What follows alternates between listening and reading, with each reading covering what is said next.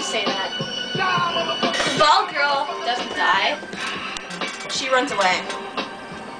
She probably ran into Kyo's anus. No, she probably ran into that 14-inch dick everyone's talking about. And then it impaled her and she fell. I don't think you can run into a dick. Yes, you can. Like inside, it would be rather difficult, and I don't think she'd be able to do that within 5 seconds. Well, it's the same way that Amber can be hit by a car. Well, that fat girl in the video decided to It keeps moving in the video. So. Yeah, but she wasn't right next to Kyo. Kyo probably impaled her through the stomach. She bled and fell to the floor.